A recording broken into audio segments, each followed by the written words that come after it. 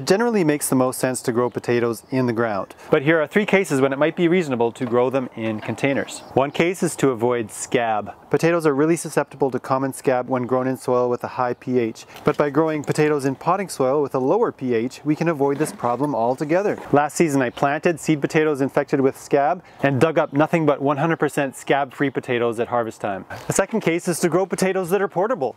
A really early potato crop is a great way for us to make use of warmer spring temperatures in our high tunnel.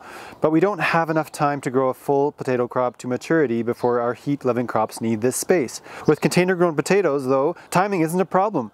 When our tomatoes and peppers need the high tunnel, we can just move the potatoes out to the field to grow to maturity. And the third case is obvious. If you don't have access to land and you still want to sink your teeth into some fresh, homegrown potatoes, then know that you can still accomplish this with containers. I've published the results from last season's container potato growing trial on our website. You can find a link to that in the description.